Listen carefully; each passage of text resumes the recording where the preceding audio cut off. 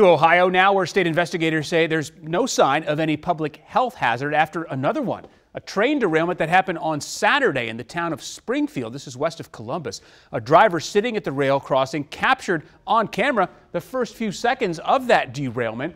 Unlike the accident in East Palestine, Ohio, none of the 28 cars that derailed here in Springfield contained any hazardous material. Now, just the same, lawmakers from Ohio and elsewhere, they're raising questions about rail safety. USC engineering professor Najim Meshkati has been studying train safety for 30 years. He points to problems with the regulation of rail safety standards.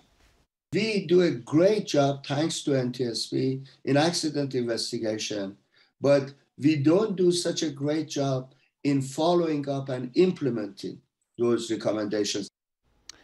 Yeah, let's do that. Rail companies say, Rail companies such as Norfolk Southern say despite having fewer workers on trains, derailments have actually decreased in recent years.